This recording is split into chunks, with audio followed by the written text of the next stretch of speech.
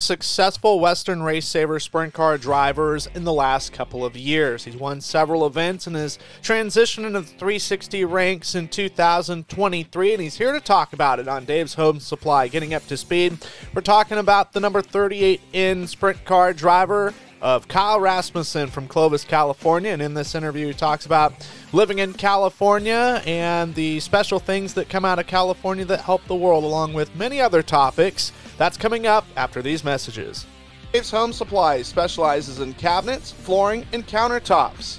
Visit their website at daveshomesupply.com to look at products, services, financing, and even a free estimate. Are you looking for bookkeeping, payroll, or income tax services? Then check out the folks at For You Simple Bookkeeping. They are a licensed tax preparer throughout the entire United States. For more information, click on the link in the description. Well, joining me on Dave's Home Supply, getting up to speed, piloting the number 38 in sprint car. He's from Clovis, California, Kyle Rasmussen. Kyle, great to have you on the program, and it sounds like it's a little on the warm side down there, even though it's coming up mid-October.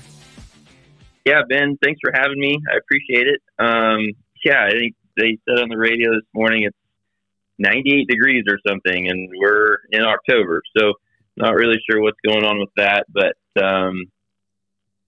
wish it was 73 or 75 and sunny, that's for sure. Well, I guess a few more days, or perhaps a week or so, for you to get your tan on or something. Yeah, we're going to hope that there's a little more bearable weather for our Friday, Saturday races coming up at Hanford and Tulare, and then we roll into Trophy Cup and hoping for a little cooler weather for that. Yeah, no doubt. Like, what was it last year at Gold Cup? It was like 110 and just miserable. But I mean, ridiculous weather. yeah. But that was in September of last year. So it's, for people that don't know, the Central Valley, it really reminds me kind of, without the humidity, it really reminds me of sort of like a quote-unquote southern climate, kind of like Texas or some places in the South, obviously absent the high humidity. Yeah, just super dry. Obviously you go back to your Midwest and states like that, and, humidity is horrible. It's just awful. I think I'd take dry heat over humidity any day, but I also live here, so I think I'm a little biased. Sure. Yeah. You always know when you're in a hot place. What always throws me off at first two things. One was, the first time I grew up, Civil War studies was my specialty in high school and in college. And I had never, I've still never been really to a true, through the true South. It's always been like Orlando for Disney World or like a layover at DFW. But to see cotton fields for the first time in the Hanford, Tulare area just boggled my mind. And it's like, holy smokes. I associate that with super hot heat. Yeah, I don't think a lot of people realize how much farming and just what kind of, I don't know if it's the right word, but infrastructure that California and the Valley has. Just because you go down the 99 and you see trees of all different shapes and sizes and colors. You get off the main roads and there's fields and fields for as far as you can see. So California is definitely a huge farming industry for that. Well, the last time I went to Disneyland, my mom got to go with me, and when we got to, she got to go to the races at King's. It was when USAC CRA was there. You were there. You actually won that night, but she was blown away. She's born and raised in the Northwest. She's been to California lots of times, but it's always, I just realized that she's mainly just flown to California, and she's basically flown over the majority of the state. So she didn't really get sort of embrace or see with her own eyes, like, once you get down and out of the Siskiyous and into the Sac Valley, like, it goes on and on and on, and it's apricot orchards, olive orchards, vineyards, like, it's, fields of all sorts of different, you name it, California has it, and orange groves, and in your neck of the woods, you guys got walnut farms and raisin farms. It's pretty incredible.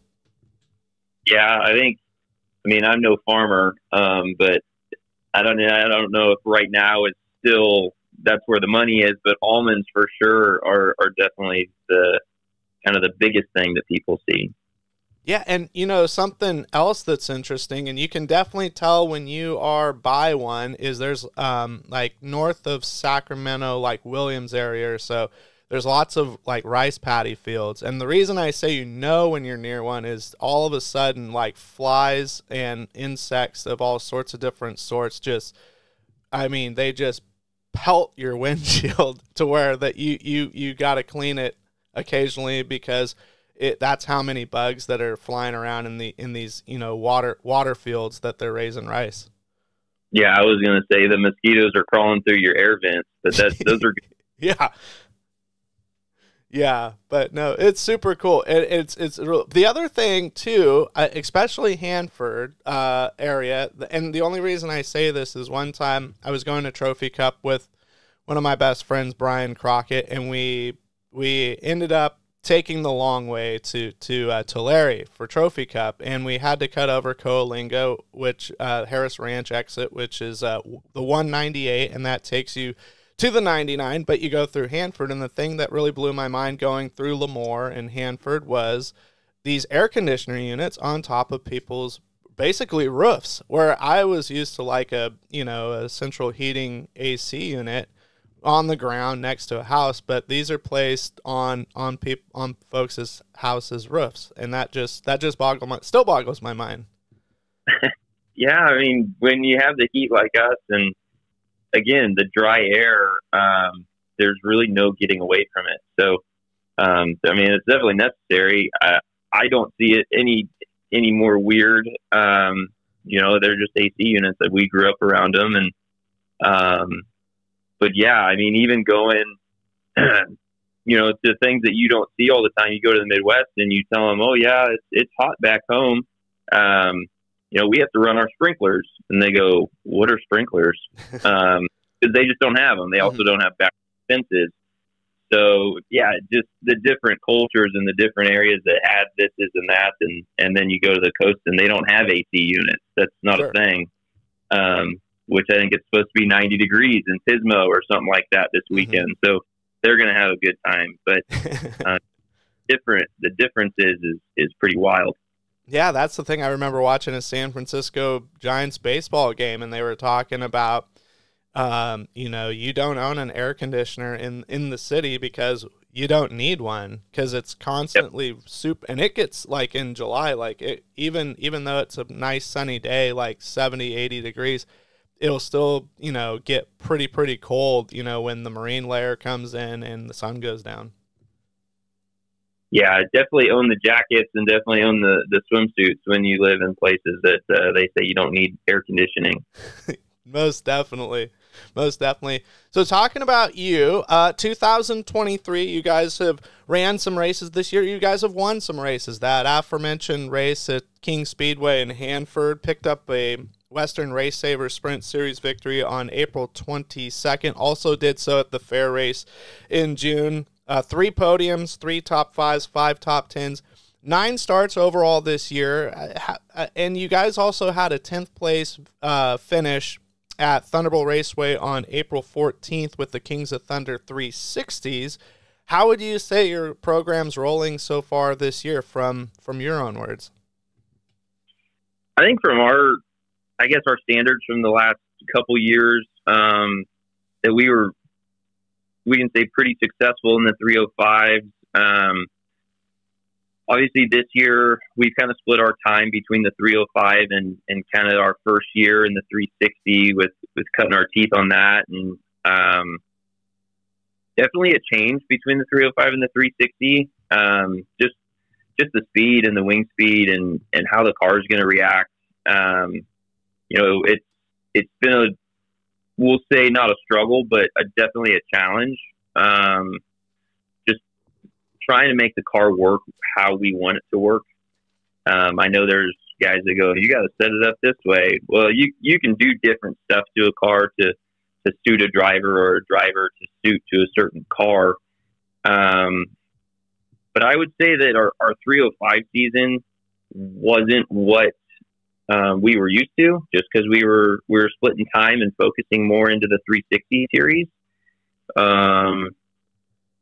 We won, don't get me wrong, but when you compare it to our last 2 years, it definitely didn't stack up to what we were used to, but that's okay. Getting our feet wet, and obviously with the 360s, bringing in new sponsors and, introducing them to the sport and them really enjoying it. And, obviously having fans maybe from the 305s now, move to the 360s, or 360 fans kind of start liking this kid that's just a 305 kid. It's been fun. A lot of it, every weekend is family. I think that's probably one of the most important parts of racing is the family and friends that you get to see, and you make the friends, and you just don't see them all the time, and when you do, they're always there smiling, sometimes giving you a hard time, but it's all in good fun. Well, and you mentioned something very interesting. I've always asked drivers, what's the comparison between they go to a 410 and then split their time between a 410 and a 360, or they're coming up from the micros or the cage karts, and what's it like in a 360. But you gave some interesting insight of a racer. And when I talk about, for listeners that are unfamiliar with the Western RaceSaver Sprints, that is a 305 RaceSaver engine that's utilized. I just realized you're one of the first people that I've talked that has went from a 305 to a 360. So that was that very interesting, and it does make sense. Kind of, the speed is a little bit more, the power is a little bit more, and but you were saying that the setups aren't identical. Like you have to tweak with the setup that you would use at, let's say, Hanford. You've got to throw a little bit different some things at it versus with the 360 versus the 305. Yeah, I mean, you can look at them and go, those are the same exact cars. But everything, they may have the same parts, but all your numbers are going to be, skewed or different. I think a big thing that we've kind of noticed, and I think everybody has fought this year, was tires and the new change with Hoosier, and kind of changing the internals of their tires, trying to make a tire last and be a little bit more durable and usable for teams. But that's been one to kind of learn and what a tire is going to do at certain pressures and on certain tracks and everything like that. And I started in we'll say go-karts for a very short time, and then went to Outlaw Karts, which doesn't have suspension. And then, obviously got a ride for Don Bohm and his 305. Kind of in the early stages, I guess maybe the second year of the 305s, the race savers in California here, and then got to figure out what suspension was like and how it reacts with your torsion bars to your shocks, to your radius rods and all that stuff. But yeah, jumping from a 305 to a 360, I think the biggest thing as a driver for me was getting my timing. Because in your mind, you just have that internal clock of, I ran this track. This is where I'm going to enter if I'm going to run this certain line. Obviously that changes when you get into traffic and you have to make moves where sometimes you don't want to be. But the speed and the wing speed the car reacts a little different in certain spots. Comparing cars. But just knowing what the car is going to do when you're on the track in certain spots, I think has been the biggest thing for me. And then as a crew, and my dad is my crew chief, Rusty Rasmussen, and then my grandfather, Ron Rasmussen, he's been doing our motors with a little help from Dennis Meisner Jr. But just getting everything to where we think it needs to be, obviously having a lot of input from other teams. And you just can't take everybody's word for granted. You have to find somebody that, is truthful and will tell you the truth and not just tell you something, and you go run down a rabbit trail that leads to nothing. And you kind of pick the information out that you want, or maybe is correct. The other, you just kind of discharge. So those people have been a huge help, and I won't throw their names out there because they don't want a line of people at their door knocking, wanting tips. So sure. We'll keep that one under our hat. But the help that we've gotten has been very appreciative from us, and this year has definitely been the year to cut our teeth and see where we stack up. Obviously, I think we're very middle of the pack. I don't believe we're in the back, but we just need the consistency. We've had a motor failure this year, a few DNFs from wrecks or just not being ready, having the cars ready and everything like that. So it's definitely been a new challenge. That's for sure. Well, and this Western RaceSaver Sprints group has produced, I think that I wouldn't say it's really replaced anybody. It's added to the 360 ranks and filled those up for Central Valley racers. You got guys like Blake Robertson was a huge supporter of this, well, and still is, but he actually came out of retirement to race and won the championship in 2016. And you've got drivers like George Tristo Jr., the Pombos, Davey Pombo, and then Grant Dunkirken, Grant Champlin, yourself, Brooklyn Holland, Brennan Warmerdam. I mean, you start naming people, and these are drivers that have moved in fully into 360s or still split their time between 360s and the race savers, and it's good to see that there's new blood coming in to both the race savers as well as the 360 ranks, because that's important to have a steady stream of new drivers and new talent to come in to enhance what's already a wonderful product. Yeah, I think the 305s have been very beneficial. Like you said, obviously they've developed and given the 360 classes some good drivers and some good talent. The 305s, I think, when they first started, obviously it was a program that was, we'll say, a cheaper or a lower cost to get into racing. And it kept the competition level very even with all the sealed motors and the tech and everything that you have to go through to have a motor. Not saying it's a pain in the butt to do, but to have an even playing field and to keep that competition so tight has been good. Obviously, as things progress, racing isn't the cheapest thing, so parts get more expensive, innovation changes, and you're paying more money for your engines and your injectors and everything like that. But I think the 305s, they definitely succeed in in other states, in Texas and Nebraska and those states around there.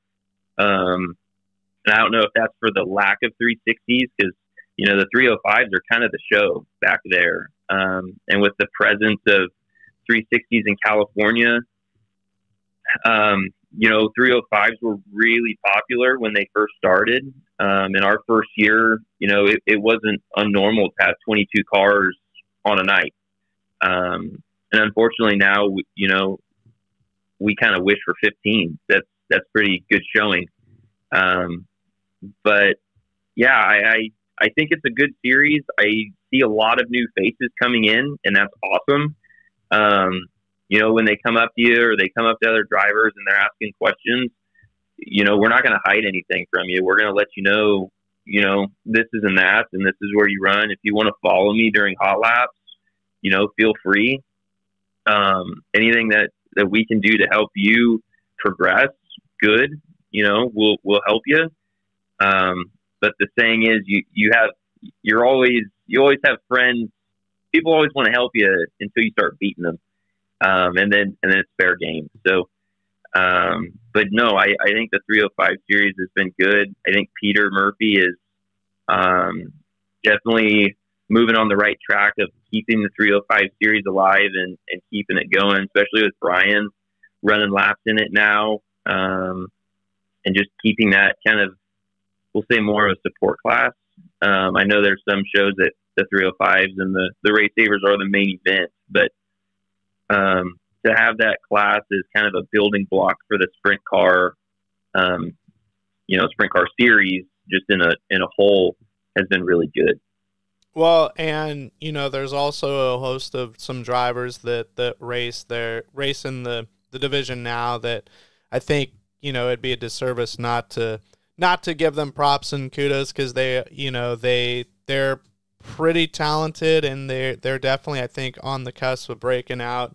Guys like Phil Hanen, Brandon Emmett has had a pretty good year. Jesse Burks, who's new to Race Savers, he's a former modified racer. He's somebody to look out for. Mauro Simone, Anthony Simone's kid, is in there. We mentioned Davey Pombo. Michael Pombo at one point had raced with this, but he's since moved on to 360s. And then, another Blaine Fagundes, you can't discount him either. He's been a successful racer and has been a long time with the Western RaceSaver series. And, got other guys like Kevin Barnes Jr. and as you mentioned, Brian Murphy, Peter's son. He's that new stock. Him and Jesse Burks are some of those new guys that are kind of coming in and shaking things up in a good way. No, and it's definitely been good. I think it's good for the sport. It's good for the fans. Just good for crowds. Obviously, car counts help with that. And but yeah, Jesse and Brian, those are two of the guys. Jesse's honestly just a student of, we'll say, of the game, just for lack of a better term. But if he asks you a question or you just start talking, you can kind of just tell that he just starts paying attention. Gets real quiet. And at the end of it, he's polite. Says, thank you so much. And obviously it shows. He's been, consistent to say the least this season.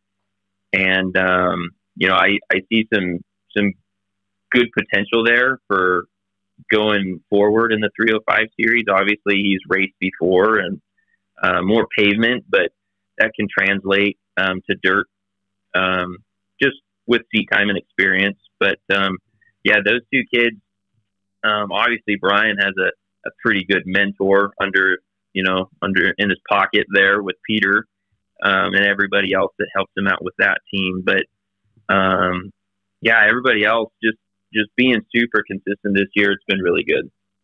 Well, and yes, I completely agree. And something that you mentioned was very interesting is Central Valley is always kind of thought of as, micro sprint country.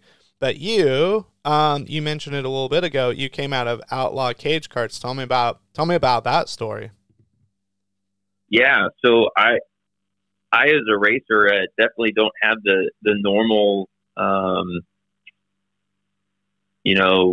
history of racing. I didn't start when I was 7 or 5 or something like that. I played baseball for however long, through college and a little bit afterwards, and I didn't start racing until I was about 23, 24. I'll be 30 in December this year. So I haven't been at it for very long, and had definitely a late start compared to a lot of guys. But after kind of the senior year of college and getting out, I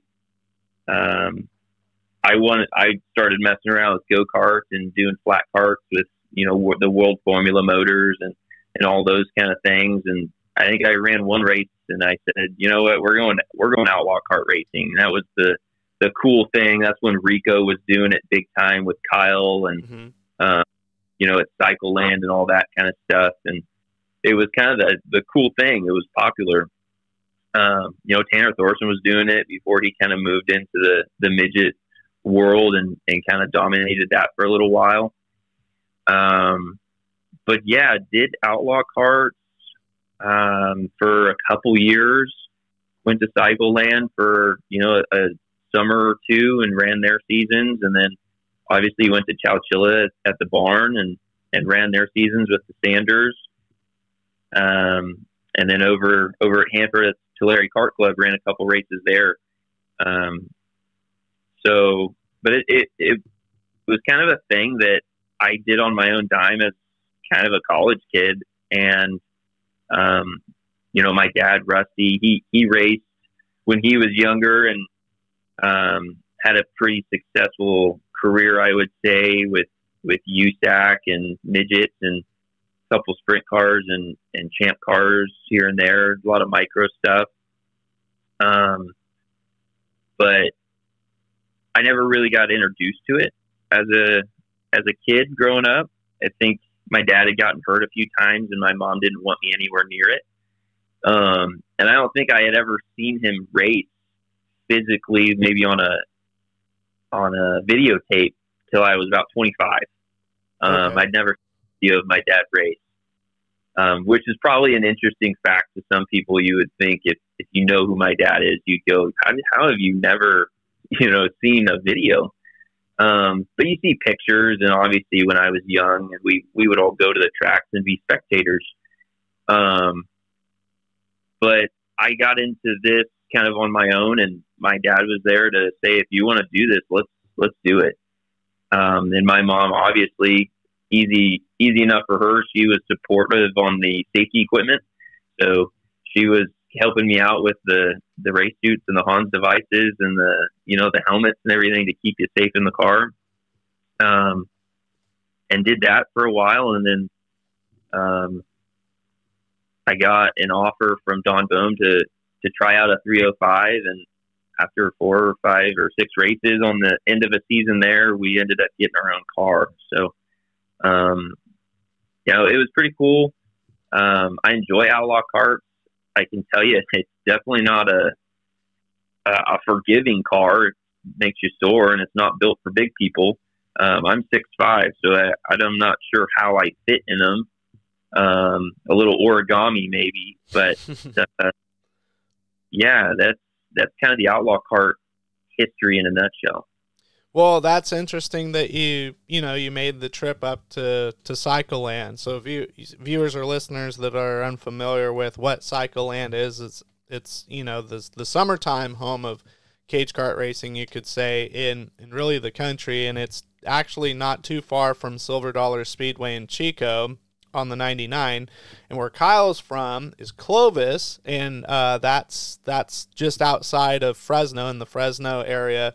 So that's a hike to get there. That's probably about 4 hours one way, 4.5 hours, depending on traffic. Yeah, I think with traffic and a trailer, if you're following all of our laws here in California, I think just over 5 hours. Okay, yeah.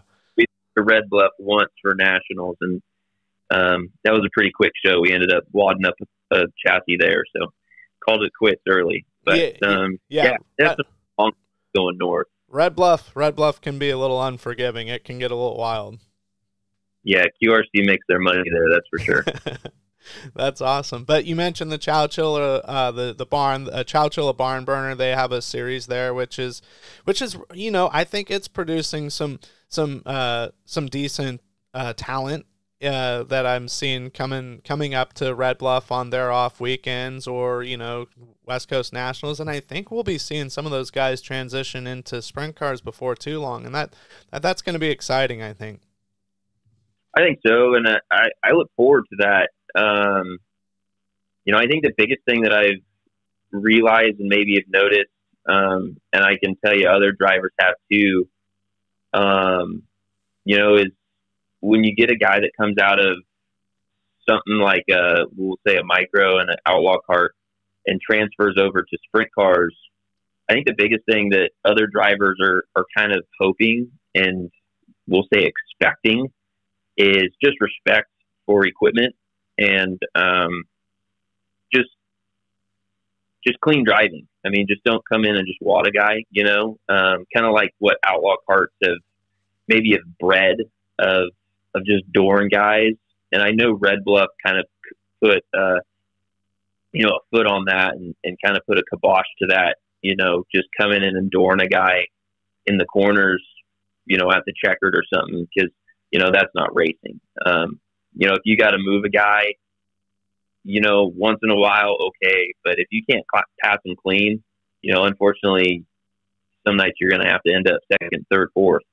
But I think that's the biggest thing that I've seen of transferring through classes from that to sprint cars is just having respect for stuff and other guys. And obviously, if you race them clean, more times than not, they're going to run you clean, and you get to roll your stuff in the trailer at the end of the night, and that's what everybody kind of hopes for. Yeah, no doubt. And, that's not to take we're talking about cage karts here. We're not diminishing or talking down to, because I think the micro scene in Central California, it speaks for itself. It's so successful, and a lot of drivers based in the Central Valley that are doing well now have came from that. Plaza Park and Visalia, Lemoore, even Delta and Stockton. And it's, all of it is good. All these drivers that are cutting their teeth at a super young age or a younger age, or, even guys that kind of are going your route and getting a late introduction to racing, that it's making racing better. And, they're getting the essentials down, and out of the way early, and they're learning how to be intelligent racers. And that way, when they move up, you hope that they retain that, that racing etiquette and intelligent driving. Yeah, and that's all you can hope for. Obviously, that just comes with time. But yeah, I think the micro scene. Obviously, I never was in it. I've been to a few shows, at Lemoore and Plaza, and been down to Jake's place at D1 Driven.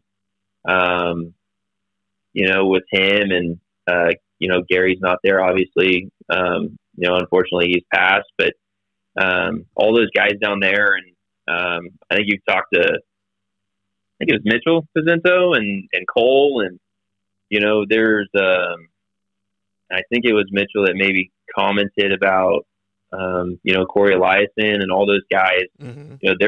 There is quite the lineup of talented drivers that came from the Central Valley that ran, micros and went through those ranks that have been very successful in sprint cars.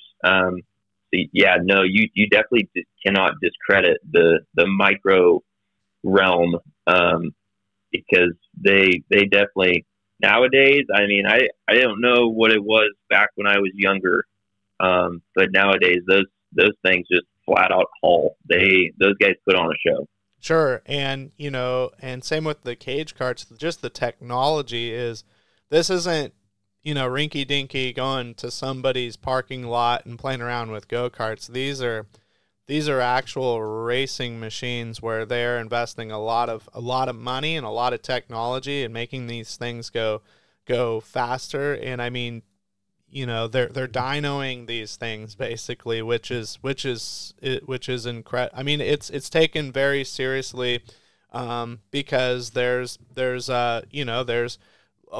later on when these drivers' careers, they have ambitions to get to the top, and so they're taking they're having fun, obviously, and getting the basics down, but also they're taking the same approach as really some of these teams that you see, like what the World of Outlaws take. I kind of and you may see this, you being a baseball guy, have seen this, and I've seen it with wrestling, is when I wrestled in high school, I was wrestling in high school. Now you're having these former college wrestlers be the coaches, and it's almost developed into the elite level of college wrestling, where middle school wrestling was just, I'll just go out there, have fun, and it's basically at the level and the caliber of high school wrestling. And I'm not sure if that's a fair comparison to baseball, but that, I think, is what's happening in racing, and not taking the joy and fun out of it for people that are just starting and having your kid grow up super fast. But there's a professional approach, younger ages, which I think I think is cool. I think I think that's something that's very interesting that I would have never foresaw 10, 15, 20 years ago. Yeah, I think that's a big thing that you see in just about any sports, or you can just say in anything in life nowadays. The kids are so young and doing things that, I was doing when I was 13. You're doing them when you're 5 or 6. That's sure. You got me. But I think it's good. Obviously, if your kid or you're a kid that you're coaching or helping has got the drive and wants to, heck yeah, go and do it. Do it while you can. Do it while they want to, and if they keep wanting to, keep going down the road. See where it takes you. But I think it's going to be good seeing the future maybe of racing and so many good drivers just in this area in general. And we'll call it just this little hotbed of California. The amount of people that have driven and know the knowledge, not just as drivers, but understand cars and how, there's definitely more to it than just being a driver. Know how a car works, know what adjustments can be made when, what a car needs, what a motor needs to sound like, what it needs to feel like, and how to fix those problems when they arise, are definitely two, things to have in your tool belt to succeed.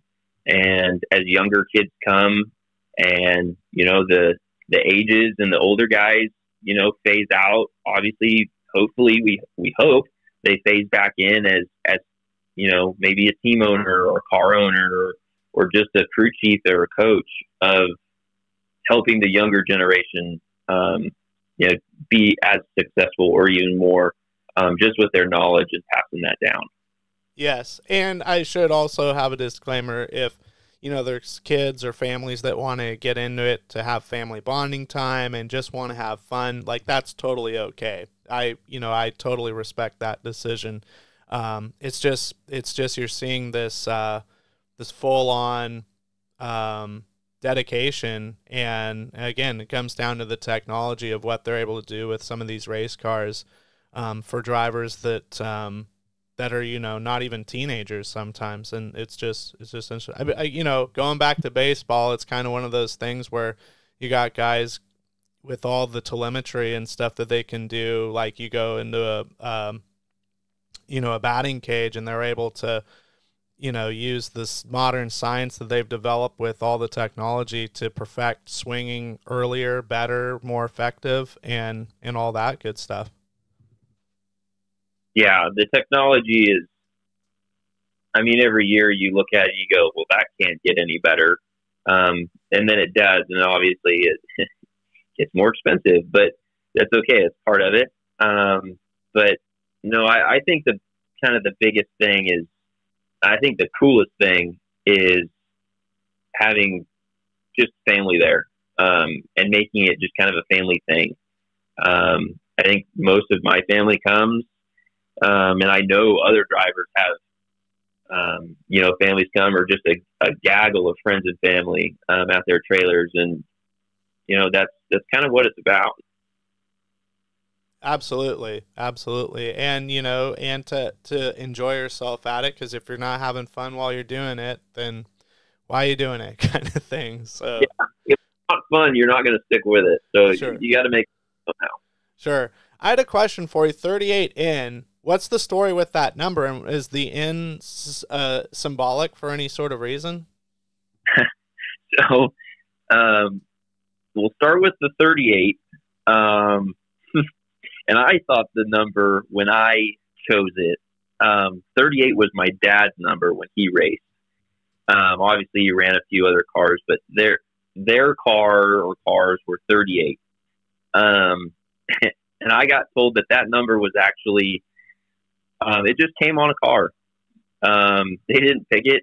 It just came on a car that they got, and they stuck with it. And 38 was my dad's number. And if my story is wrong, and I don't believe it is. That's how 38 got chosen. So, and I didn't know any better. So when I started, I wanted to be the same number as my dad. Okay. So I picked 38, and then so we were 38 for quite a while, and about a year and a half, maybe coming up on 2 years. My grandmother on my dad's side had passed. Her name was Nancy, and we chose to do 38N for her on the car. And obviously my grandfather is a huge part of our program of doing motors and keeping those running as strong as they do. So we chose to put the N for Nancy, kind of in tribute for her. Oh, that's awesome. That's very touching. Yeah. Well, it's been great having this conversation with you, Kyle. 2023, you kind of hit on it. There's some 360 shows coming up. And is that going to kind of do it for the year after, like, Trophy Cup is kind of the bookend of 2023, or is there some other stuff you guys are looking at maybe running before the calendar switches to 2024?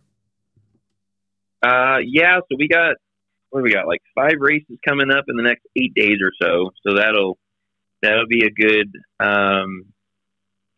little spot. And then I believe my schedule says I have a Tuesday, Wednesday, as a Thanksgiving race in Merced, which I think I saw on their scheduling. I think it's just Wednesday, okay, if I'm not mistaken, on November 22nd.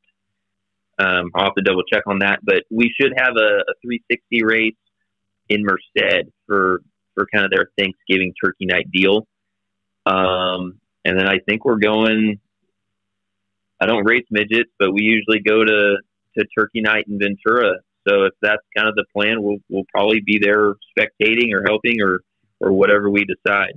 It's always a good time in Ventura. I so wish that there was a NARC race or a 360 wing race there. I would love to announce one race there, at least in my career. That's one of my favorite tracks. It's definitely a cool one. A story that some people may not know, and it didn't happen, so I'm going to tell it anyways. And if Jim Naylor's mad at that, that's okay. But there was kind of a push, maybe in my second or third year of 305 to do a non-wing 305 series at Ventura. Okay. For that track. And there was a lot of talk with Jim and our series director and stuff, and I just don't think we could get enough guys to dedicate that far of a drive from the Central Valley every other weekend for non-wing stuff. So tried to do an exhibition. They decided not to. So that's kind of a story that never ever happened, but kind of would have been cool to see at Ventura for sure. Sure. Who are some, I mean, you mentioned some individuals and you're more than welcome to mention them again, but people that help you with the 38N operation or any sponsors that you'd like to acknowledge, I just want to give you the floor here for a little bit. No, I appreciate that. And obviously they do too. My dad, Rusty, he's my kind of my crew chief and, sets the car for the most part. And if I have any input, for what things need to be done, we'll discuss that and go from there. And, my grandfather is our motor guy of building and tuning and keeping them sharp. And, definitely allows me to pour the coal to him. So that's been fun doing it with 3 generations of Rasmussens and, Mark, our crew guy.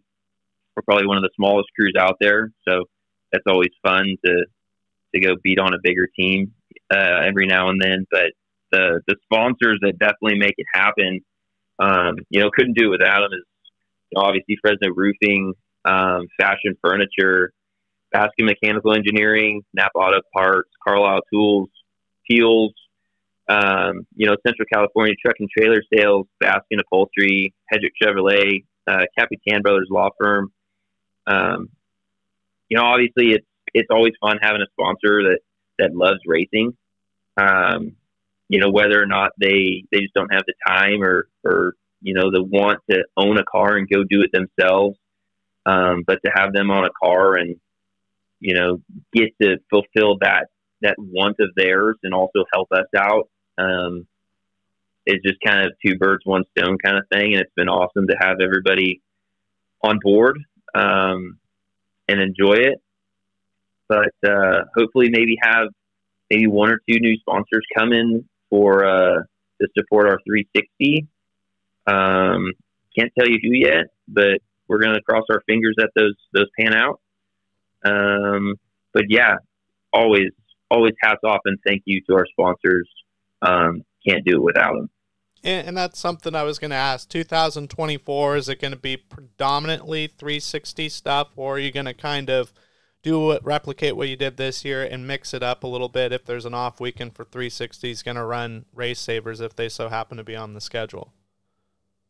Yeah, I think we're going to have maybe a little more dominant of a 360 schedule. And like you said, when there's an off night for the 360s, the 305 is always going to be sitting there in the shop ready to go. Just prime the fuel and throw some tires on it. But, I